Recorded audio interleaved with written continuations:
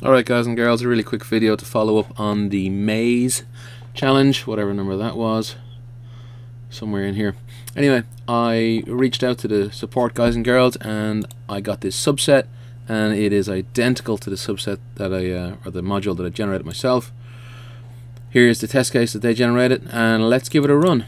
I've already tried this a couple of times and I can see it highlights some of the little red cells. It highlighted the first 8 actually, and it didn't highlight any more actually than that.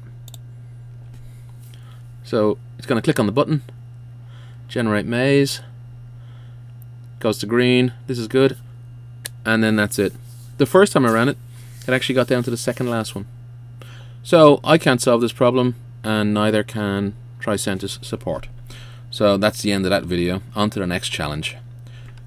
Seriously, if you know how to solve this problem, I really want to know how it's actually solved. Comments below, please. Thanks, bye.